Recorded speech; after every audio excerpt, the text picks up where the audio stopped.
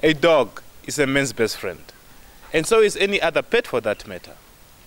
But imagine your friend going hungry or suffering from an illness simply because you can't afford to take him to the vet. This is one of the reasons why Have a Heart came up with the Spayathon campaign. The first time round we only worked in Utsho. This time round we worked in 5 towns.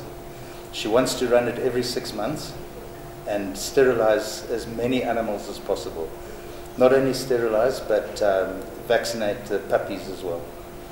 We also treat sick animals that happen to come along on the day, but obviously it's not an ongoing treatment.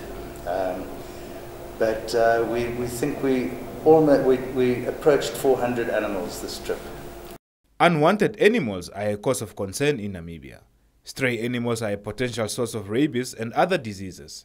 This program aims to control the amount of these stray animals in a caring manner. We spoke to 2 pet lovers and asked them what they think of the Spayathon initiative. It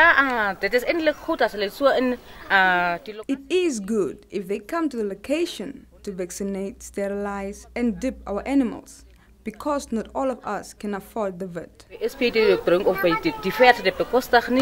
really for the pets and for the pet lovers out there and the community as well, to have the healthy animals and people taking care of their animals. That's really good.